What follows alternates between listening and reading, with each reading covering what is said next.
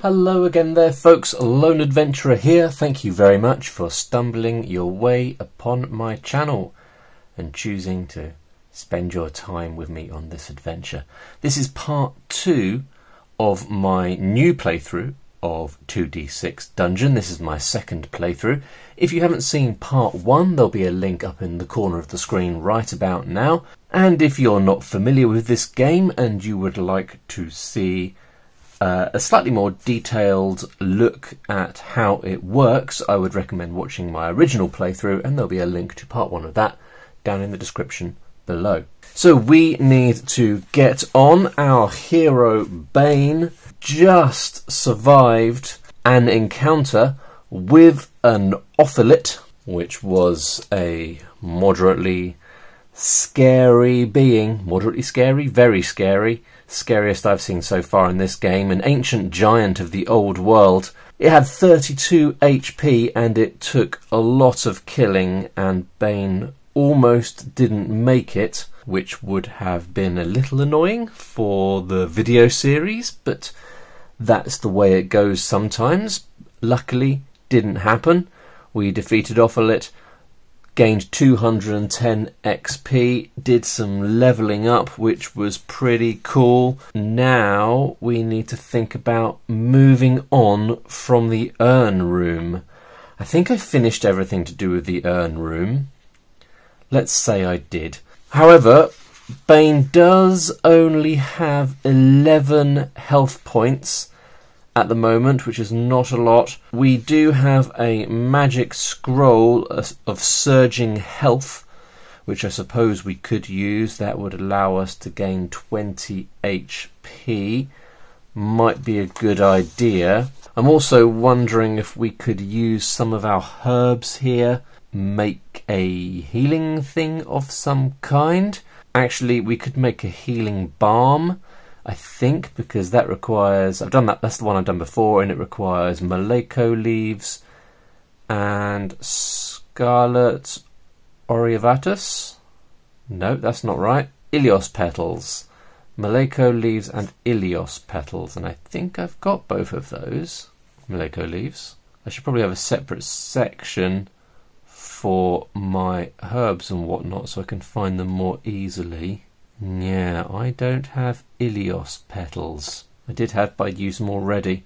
I don't think there's anything else I can make. You can chew Maleko leaves. I'm assuming that's a health benefit. Chewed Maleko, it heals 1 HP. There's really no point in doing that. So I guess my only option would be to use the surging health scroll, but that's not guaranteed and there could be side effects. We've got a few rooms here along the edge that we have not yet tried to discover an exit from the dungeon, so we could do that now. What I'm going to do is roll for each of these rooms. We can imagine we're just moving around the rooms. Bane is just moving around the rooms that he's already cleared and having a look to see if there's an exit. And for each room we roll a d6, and if we roll a 6 we have found an exit back to the surface and we can go back to the village. So we'll start with the urn room that we've just cleared. Nope. Going to put a little X if the room hasn't got an exit, because you can only check each one once. Then this room here. Nope. Then room 2, which was the marble temple. No, I mean, what are the chances of me rolling a 6 when I need to? And the paper nests room. What do you know? So we've got an exit. That's pretty good news. Fantastic. I really didn't think that was going to work out then. That's good, because on video I have never shown you the town. In fact, I've only been into town once. I think on level 3 I found an exit here. I checked this room, I checked this room, I checked this room, I found an exit here. And level 2, it looks like I wasn't marking the rooms I had checked. Maybe I was feeling quite confident and I didn't check. Okay, right, let's just remind myself. I think you just mark the exit. So we've got an exit here, and the deal is that's it. That's the only exit, unless something else happens to suggest otherwise. That's the only exit from this level, so we can only do it once. So if we turn to the leaving the dungeon section, if you leave and return to town, you can heal up to full health points. Now I've had a look and I can't see any mention of a mechanic that allows you to heal. So I think it's just an automatic thing. You go back to town, that allows you to rest, and it allows you to heal your wounds. So I think it's an automatic thing. If it isn't, I apologise, someone will have to point it out to me. But I'm going to say that means I get to heal up to full health, which is up to 40, which is the maximum for level 4. So this is the first time I've been up to that much health. Now we've got no prisoners that we need to liberate. We've got a bunch of places around town. We've got the market where we could sell and buy items. I don't think I've got much that I want to sell. So what do I want to buy? It says refer to the table's codex for items available. I might want to sell my treasures. Right, so looking here I can see some of the item tables have a cost column. So presumably those are the things that we can buy. We've got some armour there. All the costs are in gold. I'm not sure what the conversion of silver to gold is. I might have to have a look for that. We've got some magic potions that have a cost. Some pretty cool magic potions. Could get a strength potion, +1 damage per hit for one whole combat. Speed blast, that's pretty good. That's 13 gold coins, +2 free attacks at the start of one combat. That could be helpful. Healing, heal up to 10 health points, 18 gold, quite expensive. And the gain health, gain 15 health points, it can exceed base level. That's 25 gold. They're not cheap. We've also got some magic scrolls we could buy and some gems we could sell. Oh, decisions. I think basically I want to buy a couple of potions. Okay, so 10 silver equals 1 gold. So that is the equivalent of 11 additional gold. Right, so I think I'll go for just keep it simple. I'm not going to worry about converting my treasure right now. I'm just going to go for a couple of those potions. We're going to have the gain health, which allows you to gain 15 health points. And I might go for that speed blast as well. Right, so we went with the gain health and the speed blast. That cost me a total of 38 gold, which seems like a lot, but as I've learnt, you can't put a price on staying alive, so that has taken us down to 32 gold, but we've got a couple of nice potions there. So we can also we can buy some rations. What's my ration situation? We've got 2. You have to consume rations between each level. I don't know if you have to consume them at other times. That's fine. I think we'll be alright without any more additional rations for the time being. Now you can go for some tavern exploits in the evening. I think that can be good, it can be bad. I haven't looked too closely at what the options are, so we'll roll on the tavern exploits table and see if anything interesting happens. 5. Aha, this is what happened to me last time. The tavern is very quiet this evening, but it does allow you to talk to Frida tending bar. She talks about some of the characters who have been in lately, including one group talking about finding another entrance to the dungeon and a distinctive stone that marks the spot. When you enter the dungeon again, you may exit that level 1 additional time, rather than pushing on to the next level before you can find another exit shaft. So I'll make a note of that. I think it means that you still have to roll to see whether you find that exit, but you can theoretically find an additional exit. Alright, so after our tavern exploits, we can put some stuff in a lockup. You can swap out armour, particularly useful for larger items that can be damaged or destroyed while adventuring. Don't really have a lot of larger items yet. Now you can take part in a arm wrestling competition. Should we do that as well? You can also visit a temple. Located on a hill above the town is the Universal Temple. It is a place where all gods are welcome, and you can meditate on their message, turning your attention to the subterranean gods and calling for their favour. So we can choose a god and gain a favour point for that god. Now I've got 3 favour points for Grakada. I've got 1 for Meduva and 1 for Nevazator. So maybe we should look at one of those and have an increase of one of those, depending upon which one we think might be handy. Okay, if we're blessed by Meduva, we can no longer be poisoned or infected. I guess that's a permanent thing. That's pretty good. And Nevazator gives you a +3 bonus when rolling on a particular table. RFUT1. I don't know what that is, so I'm just going to have a look at it. RFUT1 is recovery from unconscious. So if you fall unconscious, you are more likely to be able to effectively recover if you've got Nevazator the Blind on your side. I might go for Meduva the Rot.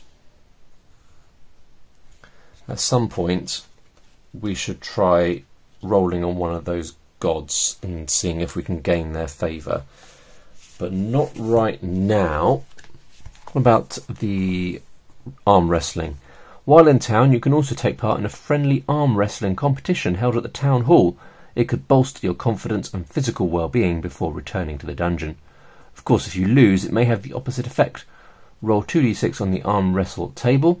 Add your discipline modifier. Any resulting modifiers are noted on the character sheet and taken into your next adventure.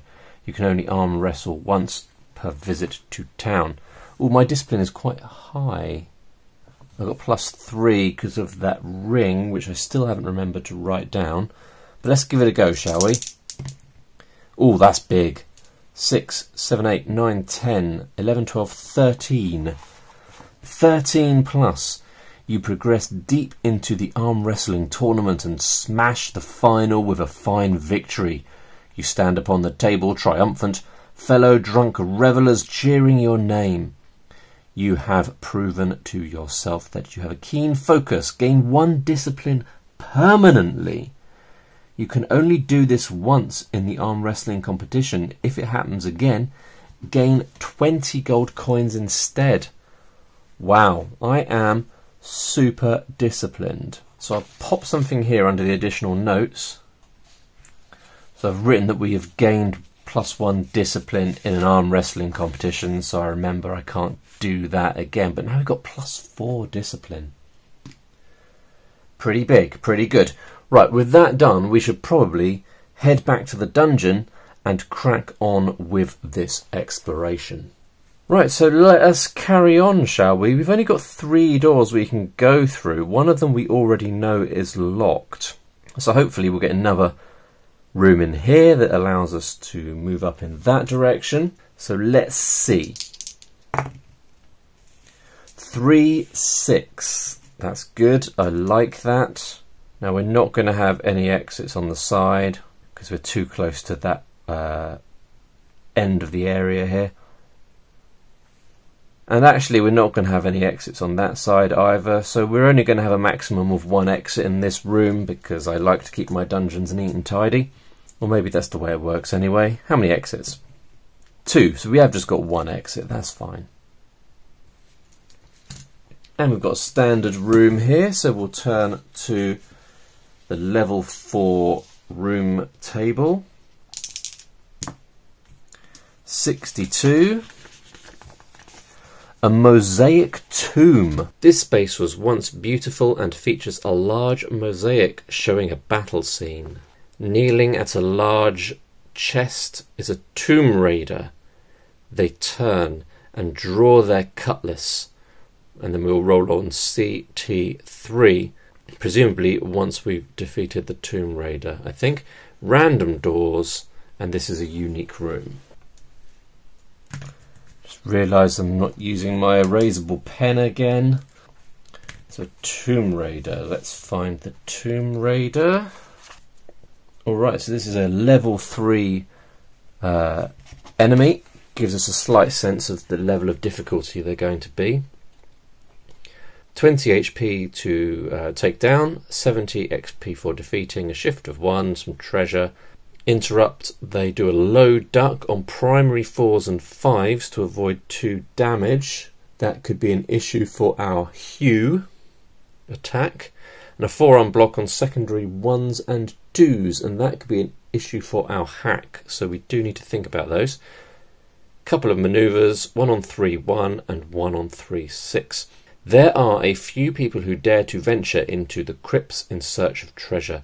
They are more than happy to recover the treasure from those who get in their way. They draw a knife and attack.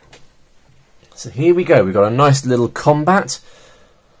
Not as scary as the previous one that we were involved in. Here we go, attacking first. 4-6, and I've got a shift of... still a shift of 2. Okay, now we can shift that down to a 4-4, allowing us to do our Hugh attack. Now our attack dice here being 4-4 means that they will use, the Tomb Raider will use their interrupt low duck on primary 4s, meaning that they will take 2 damage because they duck under our attack to some degree. But we're doing d6 plus 4 damage. This is our new level 2 maneuver that we just gained. Oh, look at that. 6 plus 4, 7, 8, 9, 10, minus 2 means we're doing 8 points of damage. Taking the Tomb Raider down to 18. Then they're going to attack back. 2-6. Oh, that is not going to allow the cutlass slash with the 1 shift, but unfortunately 1 shift means they can do their grip twist attack, which is d3 damage. So that is half of d6, so that is only 1 point of damage. That could have been a lot worse. Taking Bane down to 39. Then round 2. 1-6. That does not sound good. I'm not going to be able to do anything with that. That's a miss. And a 6-2 from the Tomb Raider. That is a miss as well. They can't do anything with that. So 2 misses. On to round 3. 5-6. That sounds bad to me. Yeah, I can't do anything with that. That's unfortunate. They attack back. 4-5. Yep, nothing happening. So we're going to go on to round 4. Basically just a load of missing each other so far, but we're now getting 1 extra shift each. 6-4. Okay, that's good. We can use 2 shifts to move that down to a 4-4. Means we're going to do d6 plus 4 damage. d6 plus 3. Sorry, no, 3 plus 4 rather, so that's 4, 5, 6, 7. But they are absorbing 2 with their low duck, so it's 5 points of damage, taking them down to 13. What have I done there? That's not right, is it? How much damage did I do in the first round? Wasn't it 6, 7, 8, 9, 10? I did 8 points of damage, and somehow I did 20 minus 8 and got 18. So that should have been 12. And then we're doing an additional 5, which I think should take me down to 7. Hopefully that's right, or moderately close to being right. They're going to attack back. 4-4. They've got 3 shift now, but I think even that is not going to do the job for them. So we're going to go on to round 5. So far this Tomb Raider has proven delightfully incompetent. 1-3. So we've now got 4 shift. So what can we shift this to? I think probably... Can I shift it to a 4-4? That's got to go 1, 2, 3, 4, and then up to a 4, and I've got 4 shifts. That's alright, isn't it? So I can shift that to a 4 and that to a 4. Meaning once again we are able to do our hue. I am glad I went for the hue. Ah, 6, 7, 8, 9, 10, minus 2 is 8, so that is enough to take the Tomb Raider out. Brilliant. Oh, I like my new manoeuvre. That is fantastic. I shouldn't have got rid of that yet because we need to add on the XP. We're getting 70 XP, taking us up to 1,142, I think. That's right, isn't it? I think that's right. And we're also going to be rolling on BST2. That is the body search table 2. 5. On a shoulder strap is an old throwing knife, -1. That's cool. Another throwing weapon. I quite like having the throwing axe, so a throwing knife is not as good, and -1 means it does 1 less damage because it's old. But it's a free attack at the start of a round of combat, and that is not to be sniffed at. Then we're going to roll BT2 plus 2. This is the bag table 2, the second of the bag tables. Oh, that's big. That could be good. Plus 2 means we're going up to max. This seems to be the valuables from a raid. Ooh, brilliant. Oh my goodness, look at all these jewels. This is the mother load. D6 medium quality pearls. Ooh, that's some good roll. I'm doing some good rolling here. 6 pearls, taking me up to 8 pearls. D3 plus 1 low quality rubies. So that's 3 low quality rubies. And D3 low quality emeralds. 1. That's pretty decent though. That is a nice haul of stuff. And some gold coins. My goodness, the Tomb Raider is well worth defeating. 2d6 gold coins. Don't know if you heard that, but that was my watering can getting blown around the garden in the windy conditions that are occurring around my house at the moment. What was that? Okay, right, I got distracted by that. 2d6 gold coins. 9 gold coins. This has been very, very good. 9 gold coins, taking me up to 41 gold coins. So if we turn back to the entry for the mosaic tomb, I think there was something else there as well. Yeah, it says roll on CT3, and we need to work out the random door. Let's work out the random door first. So, random exit, 3 gives us archways. So that is good. And then CT3. Oh, it's the chest that the Tomb Raider was rooting around in. This has been a very, very good room. CT3 chest table. 4. There is a small wooden case in the bottom. You flip it open and find a fine lockpick. +3 brackets 3. I have never had lockpicks before. This is exciting. So I don't know what those numbers mean. Does that mean 3 lockpicks? I'm not really sure. I will find out when we are in a situation to pick some locks. That was a good room. Like that room. Big fan. Big fan of that room. Let's go on and see what else we're going to find. 6-5. A massive room. Well, that's going to be the full width of our little space that we've got going on here. Not quite 6 wide, but the maximum it will allow. I'm not going to have any exits on either side. I don't know if there's a rule about only having 1 exit per wall. I'm not really sure. Let's roll and see how many exits we're going to have first. 2. So there's only 1 exit, so I don't need to know that right now. We're going to put the exit nice and square in the middle, I think. And that is a 25 square room, so it's still a standard size room. So let's roll again and see what it is. 63. What does that say? A Muratini shrine. A Muratini shrine. What's Muratini? Is that one of the gods? Oh, it is. It's one of the gods, Muratini the Pulp. We have not come across them yet.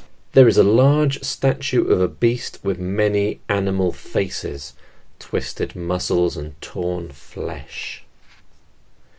This is a sacred place to Muratini. You may apply 2 different offerings correctly, each for 1 FP, with archways out. And that is a unique room. So Muratini the Pulp likes, for offerings, blood, which I have none of, meat, which I have none of, leather, I think I've got some leather, horn, dragon scales, rubies. Do I have any rubies? I do. I've got 3 low quality rubies, and because I'm able to use this shrine twice, I could gain 4 favour points here, I think, because each ruby will gain, is it +2? So is that, everything is 1 and a ruby is 1 + 2. Could I gain 6 favour points for Muratini the Pulp here? What's the benefit of Muratini? It reaches down and crosses your head with blood. This is if you gain the favour. The bloodied status no longer affects you. So I could do things that get me bloodied. I wouldn't get that status. That could be quite handy. So I'm just looking at the calling on favour bit. I'm a little confused here, because that's its gift, what I just read out. It says here, if you roll below 1 when calling on the favour of the god, they appear and grant a gift as well as the favour. So what's the favour? Right, I think I just need to pause and have a little read here. So you can call on the favour of any god once per level. When you successfully call for favour from a god, you remove all the ticks and you can't call the favour of the god until you've got a tick again. And if you gain their favour, you get to do one of these things: heal all HP to your baseline, explode an enemy of a level equal to or below yours, gain 1 discipline or 1 precision for 1 dungeon level, acquire an object needed for a task. Oh, so that body that was hung from the ceiling, I could have used favour to magically gain a hook on a long stick, and I could have hooked them down and looted the body. Is that what that means? Let me know in the comments if you think that that is what it means. Find a working lever to open all portcullises in the room. Fix an item even without the needed parts. Remove the bloodied or soaked status. +3 on your next loot roll. +3 shift on your next attack roll. Wow, I should have looked at this sooner. That's awesome. Then there are certain ways that you are able to roll less than 1, and if you roll less than 1, not only do you gain one of those advantages, you also get the gift that they are able to grant. I see. Okay, I understand that now. I think it's worth using up our rubies. Oh, that's what I was doing, wasn't I? I was trying to make sure. So that's, yeah, +2. That must mean 3, right? So it's the standard 1 +2. So for my first offering to Muratini, I'm going to use one of my rubies. That will gain me 3 favour points. 1, 2, 3. And then for my second offering, I'm going to use one of my other rubies to gain another 3. That was very, very good. Good's the word, right? So that means I can now call on Muratini's favour. I'm guaranteed to be able to get it, because you just have to roll, is it less than or equal to a less than? So it's either guaranteed or very likely that I'll be able to get their favour, and that will help me out in a sticky situation. That's really good. Okay, I'm just going to make a note that I made 2 offerings. Fantastic. What a good room. Let's go on, shall we? So that was room 7. So we're going to go on into the next room. Here we go. 1, 4. So this is a corridor. How many doors off our corridor? A max number of doors. Oh, so 1, 4. Yeah, so that's a straight up. Now I'm not going to have a door off this side because, again, there's not really... I might just put a little kink in the corridor like that. How's that look? 1, 2, 3, 4, 5, 6. And then we'll put a door up there. And we'll put a door on the end. Do you have to roll for anything in corridors? I can't remember. Yeah, you don't. So we're going to carry on over this way, I think, and we'll see what's over here. It's another corridor.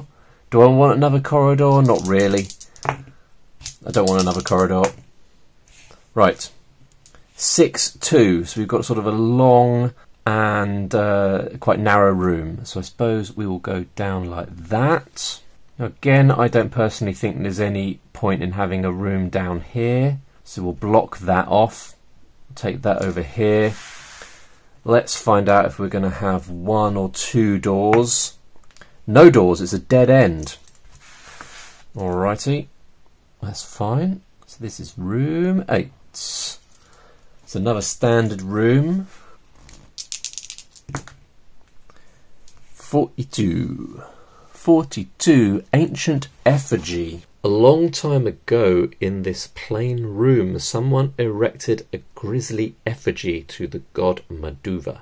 You may make a correct offering to Maduva to gain 1 favour point, then roll on L, T, 2, R. We've got archways out and it is unique. So we're really making some time with these gods here.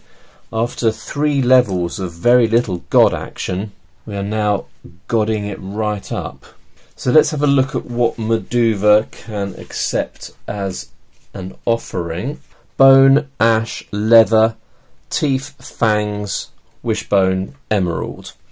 So again, all of a sudden, we've got a low quality emerald. We could use that and go straight up to 3. Do you know what I think I might? I know I've got leather, I know I've got teeth, but I like the idea of using an emerald and just maxing out. So that's what we're going to do. We're going to use our low quality emerald. We're going to pop that next to the whatever it is we've just found. The grisly effigy. That would allow us to do +2, so a standard favour point +2 for Maduva, another 3. Brilliant. And then it said roll on LT2R. L2TR is the level 2 trap table, and since we're in level 3, I find myself wondering if that is a mistake.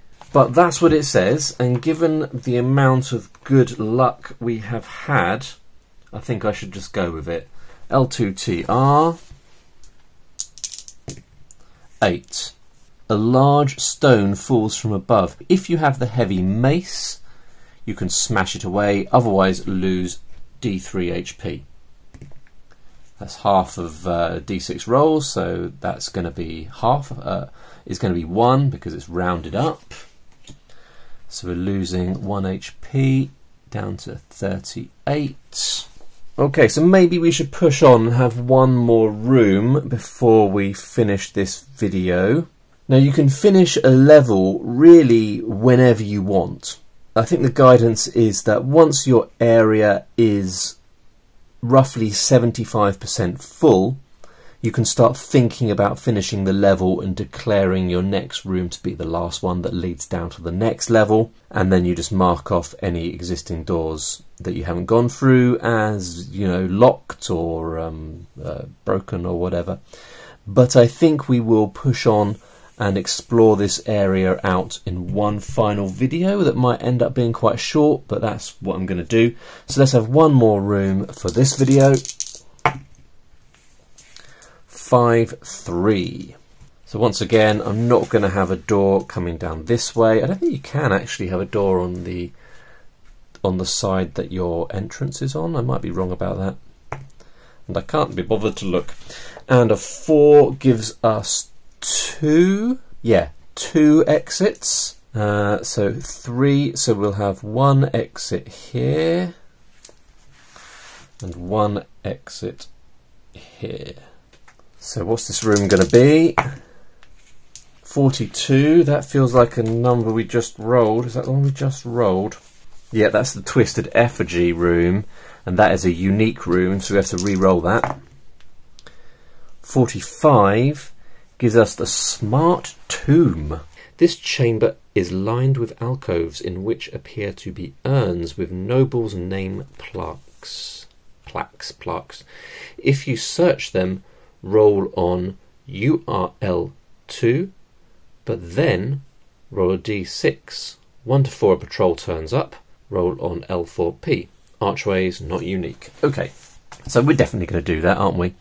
So this is a Smart Tomb. So we're going to roll on URL2. You know, some games would just have like a loot table or a search table. Toby thinks I'm going to have 2 loot tables, a table loot table, a tea chest loot table, 2 sarcophagus tables, 2 secret hatch tables, and pouches, some religious artifacts tables, a rubbish pile table, pouch tables, religious pouch tables, all sorts. But this is an urn. What have we got in the urns? We have got a purse. Inside is some jewellery worth 4d6 plus 30 gold coins. That is a haul. Oh, and that is a big roll as well, my goodness. So that's 10, 15, 21, 31, 41, 51 gold coins.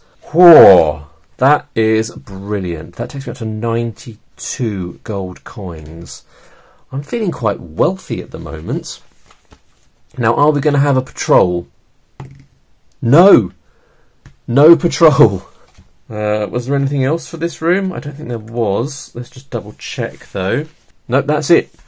That's it for this room. So we just found a load of gold. Fantastic. So there you go. Bane has had a pretty good level there. A pretty good session. Not much more to say. We'll finish this in a third part. We'll just explore a couple more rooms and finish off the level. And then that'll be it for the time being before we take Bane out into the realm in a future series. But thank you very much for watching, folks. Hope you enjoyed this one. See you again soon. Bye for now.